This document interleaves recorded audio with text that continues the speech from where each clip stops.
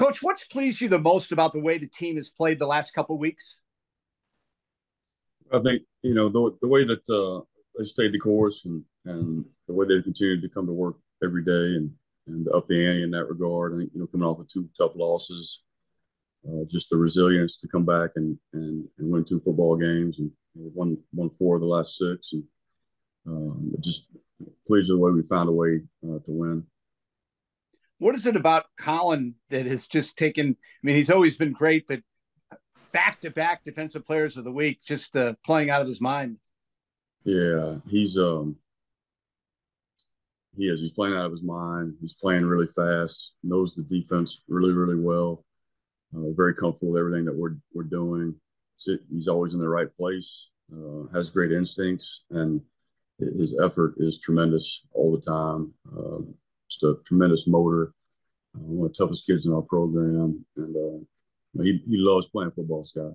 He loves ball, and it shows on Saturdays.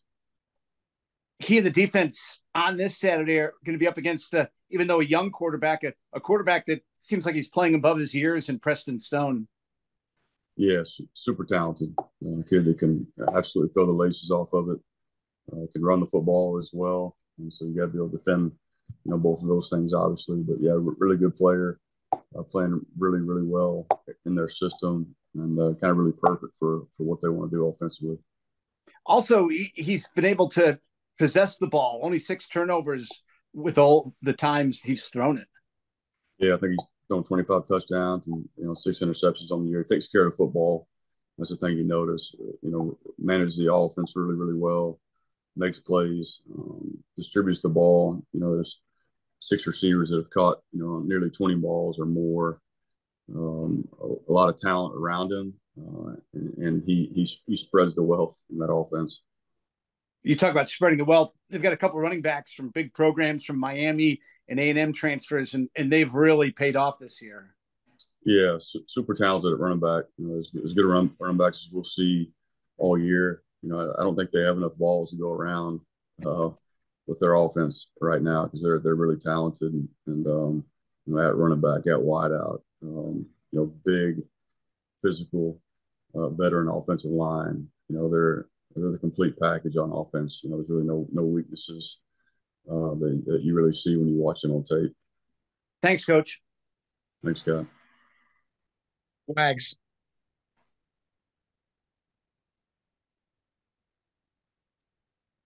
Coach, can you talk about the challenge of trying to take down SMU? I mean, it's obviously a road game. They're not going to be overlooking Navy because they have so much on the line. They're playing for a berth in the American Athletic Conference Championship. Can you talk about the challenge your team faces in this one? Yeah, it's a tremendous challenge. This is probably the best SMU team that I've seen since I've been here. They've gotten better and better as the years gone along. Coach Lashley's done a great job with that roster, and I think the biggest improvement for them really is how they're playing defensively. They've always been pretty darn good on offense, and defense has caught up, and they're playing complementary football, playing really well on both sides, really disruptive on defense, run the football effectively, very effectively offensively, and then they'll throw it over your head if you get enough guys in the box, and yeah, they're talented. If they do schematically on both sides of football, it's challenging. Playing on the road, obviously, they've got a lot to play for, and so like you said, Wags, they're going to be up for the game, and so we're going to have to play dang near perfect to have a chance to win. So, can you talk about what's at stake for your program if you go on the road and beat a ranked SMU team that's undefeated in the conference? I mean, it would speak volumes for the progress of Navy football. You have a chance to do something special here, as they always say, shock the world somewhat. Can you talk about that? I mean, this is an opportunity like no other. Yeah, there's no question about it. It's a tremendous opportunity, and these games you want to be able to play in November, and to have a chance to win our 6th game and become bowl eligible, and knock off the team at the top of our conference, the team that's leaving our conference. Yes, it's a tremendous opportunity. I know our guys have a big chip on our shoulder in regards to SMU. We went out there last year defensively. Really, the last 2 times we've been out there and kind of got embarrassed. got out physical, got embarrassed last year on the defense side of football, and so our kids know what's at stake, and I think they're chomping at the bit. They'll be itching to play, and they'll get the best of us. I know that. Well, I mean, you talk about a sense of urgency. I mean, there's nothing more urgent than the situation you face. If you want to go to a bowl, you got to win this game. Just the way it shapes up with the bowls being selected before the Army Navy game, you could be a bowl eligible at the end of the year, and it might not matter. You're not going anywhere. Mm-hmm. I mean, I don't think anything needs to be explained to the players about what this means. No, I don't think so. And our goal is always 1-0, and this week it's the same thing. This 1-0 can really do a lot for our program, and we all want to get bowl eligible and have that opportunity. And it's not lost on our players. I promise you that. I'll pass it off to Pete Matters. All right, I guess Wags is moderating now. Go ahead, Pete. Thank you, Scott. Coach, when you look at them offensively, it may be as balanced as they've ever been, even when they had Ulysses Bentley, who obviously is at Ole Miss now, and was a really good back. Does the film and analytics bear that out as you look at them? Yeah, I think they're an offense that will take what you give them, and you look at the running backs. They got 3 running backs averaging over 5 yards a carry. And they're, like I said earlier, they're really good up front, and what they do. They're big, they're physical, they're very well coached. If you let them run the ball 40 times a game, that's what they're going to do. And I think that's a sign of a great offense is one that takes what you give them and can do both, very effectively. But yeah, they run it well. The things they do in the play action pass game are really challenging. So it's an extremely tough offense to defend schematically, and then you add the personnel and the talent that they have, how well coached they are. It's a really good offense.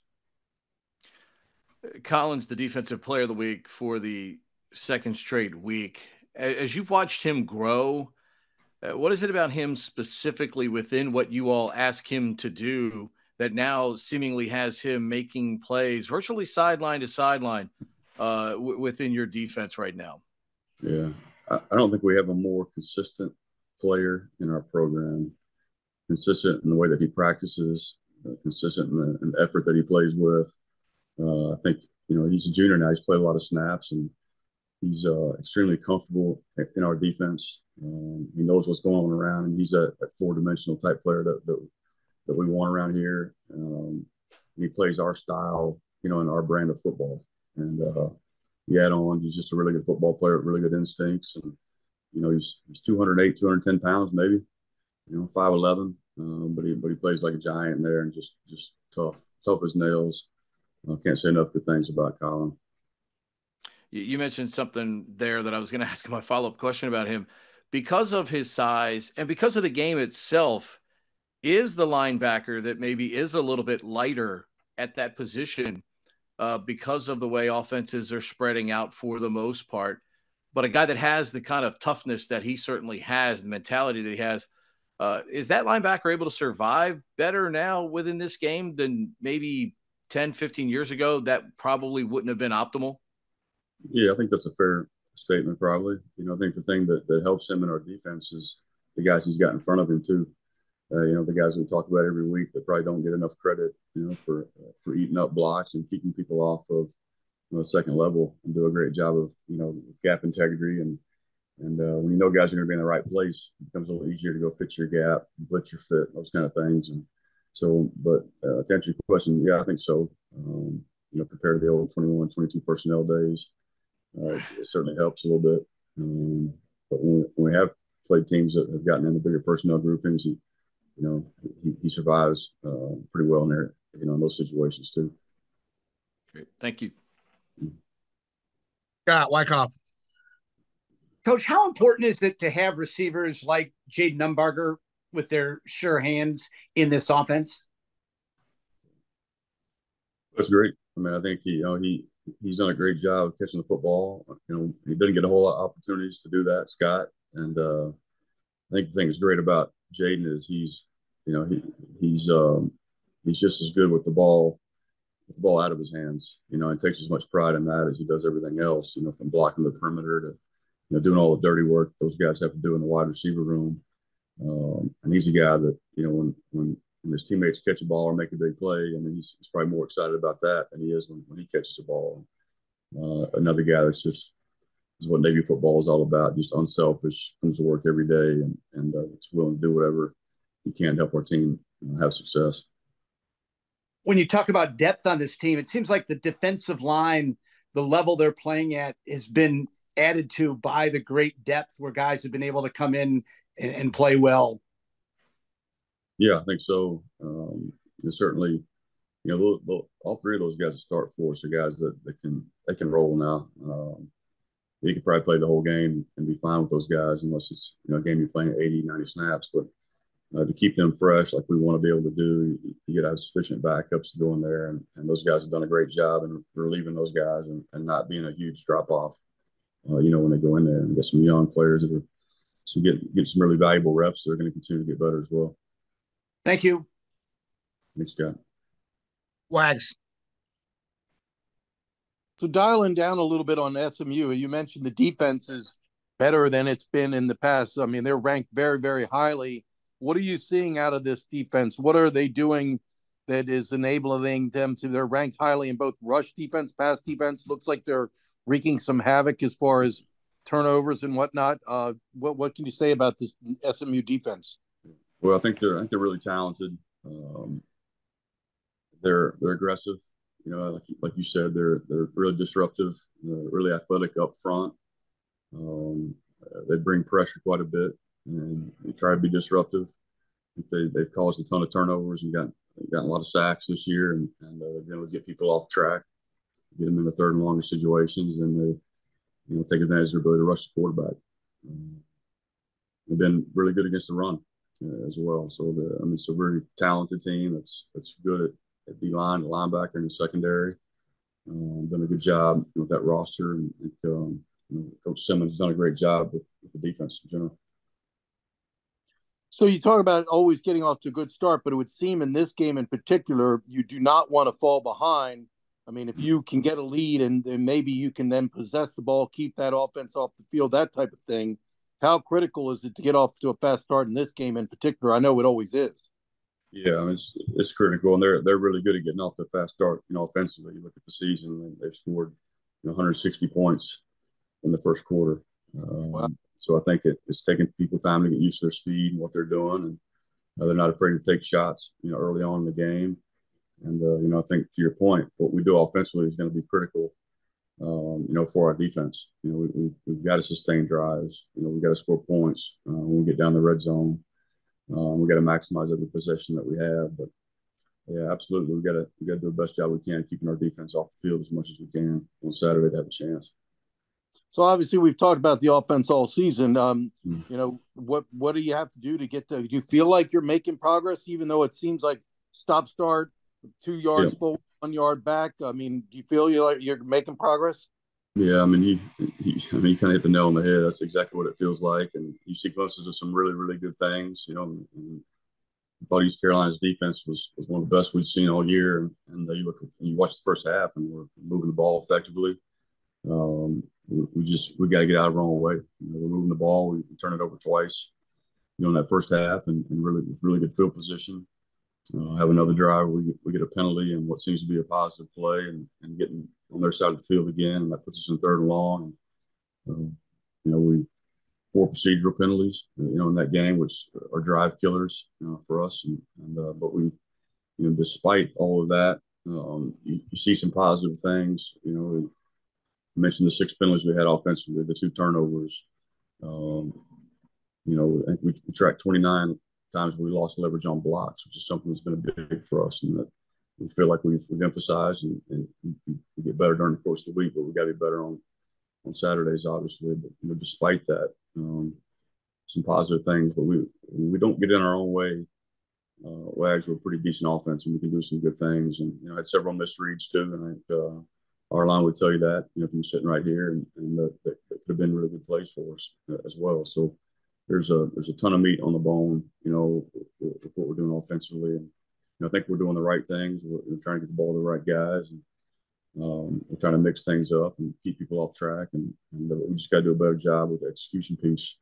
And if we do that, then we'll sustain drives and we'll score points. But we got to get out of our own way. It's been the same thing all year, and there's times where we don't get in our way, and we're pretty good. But we can't get in our own way. We can't make those kind of mistakes right now offensively and have success and win games.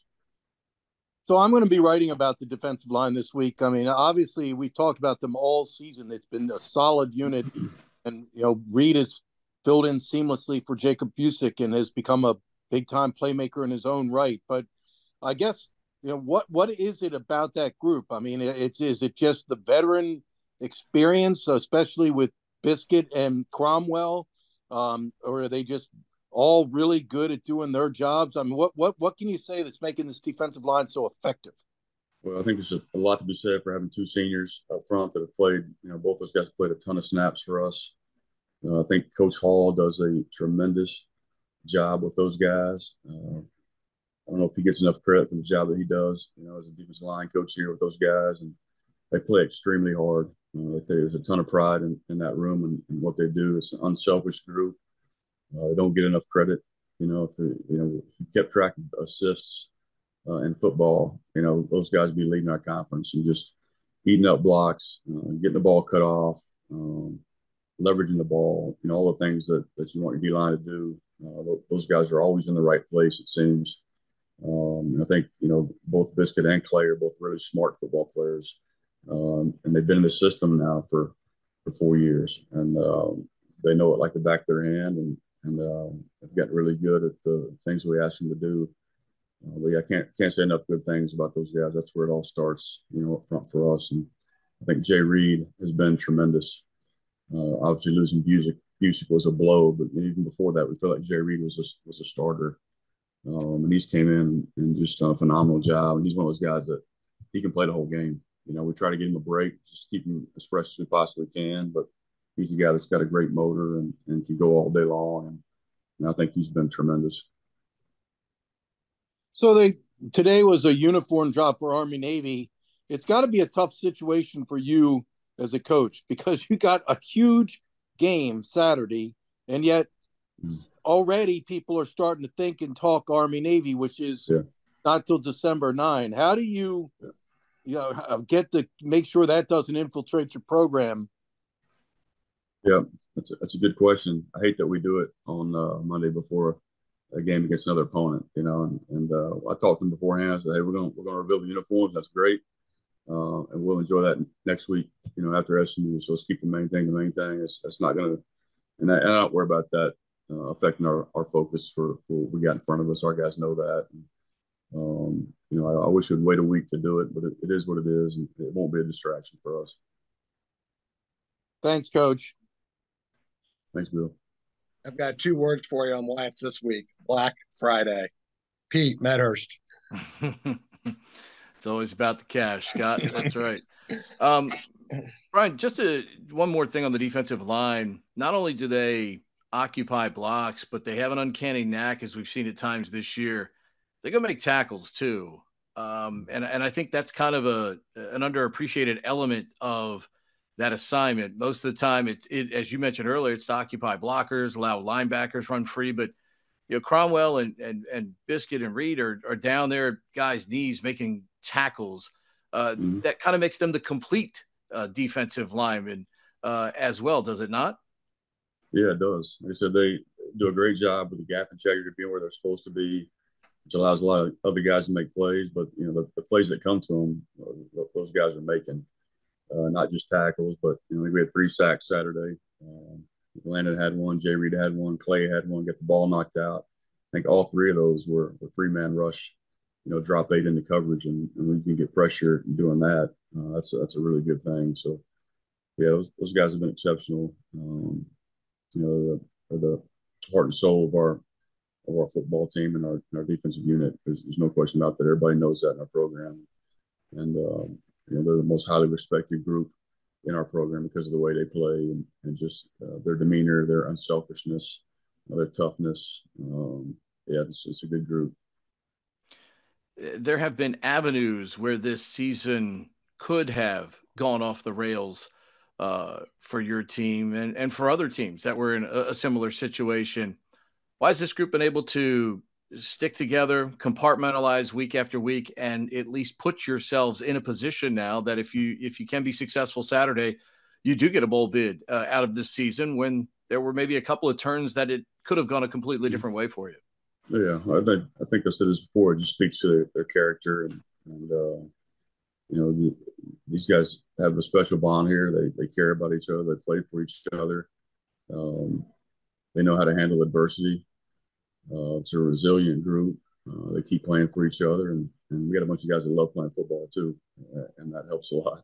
Obviously, I think you may be right. It looked like it could have gone off the rails, but also I think our guys see how close we were to it being the other way as well, and they know the possibilities of how good we can be, and they see it. They know how close we are, and I think the senior group is a really good group. I think it's important for them to leave a mark and a legacy, and I think at the end of the day they will for this program moving forward. But yeah, I couldn't be more pleased with the way that they've responded to some adversity and stayed the course, and all goes back to the way they work and their preparation, and how they view failure, and bouncing back from it, learning from it, and moving forward, and never letting the game the week before affect the next one. That's what we talk about all the time is 1-0, whether we win or we lose. It's on to the next one, and they've been able to do that, compartmentalize things. As evidenced by the stats, it's almost impossible to shut out opponents, it seems like, in college football now. The fact that this group has now done it as many times as anybody in the country, just that type of evolution, obviously, especially for PJ in his first year as the coordinator with this group, just their evolution and how the season has gone for not only coach, but obviously players as well. I think Coach Volk and defensive staff have done a tremendous job. I think we've gotten a little bit better every week. I think particularly the last 5-6 games outside the Temple game, we've played really, really good defense and really clean defense. Not a ton of mistakes. I think the thing that they're doing that's really remarkable is if you watch how hard we play, the effort piece of things, and we talked about being elite in that area, and I think we have been. I think they're having fun playing together right now. I think it's a group that trusts each other, and you don't have guys trying to do other guys' jobs on Saturdays. And the games that we've not allowed a touchdown, we've not given up explosive plays, and that's always the case around here. We don't give up big X plays. We make people earn what they get. They have a hard time doing it, which is going to be critical, this Saturday. Against an explosive football team like SMU. We got to make people earn what they get and try to be disruptive in that process and get people behind the sticks and off track, and count on them making mistakes, if they're on the field too long. And so it's been good to see the evolution and see us getting better. And there's things that we could have done better on Saturday, which is exciting. There's things to build on, things that our guys know that they're going to have to do better this week to have a chance to beat SMU. And they'll build on the success they had this week and not rest on it. I know that. I know this group. So I'm excited to see how we play this week. You've had a couple of young players experience some adversity at the quarterback position. Are you hoping they're taking notes on the two older guys who had experienced some adversity for you this season and have now found a way, both of them, to come back and make positive impacts for this team as you head into this game? Yeah, I don't know. As a young quarterback, I don't know if it could be a better learning year for a guy like Braxton, for example, who's played snaps, has watched Ty and watched our line, seen Blake and the things they've gone through, and the way some things have come full circle, and the way the guys have stayed the course, and just a great example in leadership and how you handle your business and how you handle your role and all those things. So, yeah, it's been a great learning year for those guys. And I know the experience that Braxton's had is going to pay off for him in the future. Whether this year's been what he hoped it would be or not, it's been a good one for him, and he's continued to get better over the course of the last 2 weeks as well. So really excited about him and his future here. Awesome. Thank you, sir. Thanks, Pete. I just got one before we go. You mentioned him briefly. How much has Landon Robinson improved throughout the year? He's up to 4 sacks now, which is second on the team, and limited playing time. Right. 4 sacks is a nose, you know, and he's Right. a guy that goes in for us a lot, you know, in third down situations. And yeah, I mean, he's a guy that had a tremendous offseason. We've talked about him a lot, you know, put on a bunch of weight, kind of freakishly strong and athletic. And, you know, he's getting valuable reps, and he's been really, really solid when he's gone in. And he's another young player who's getting meaningful reps right now. They're going to pay off in the years to come. And he's just going to continue to get better and better.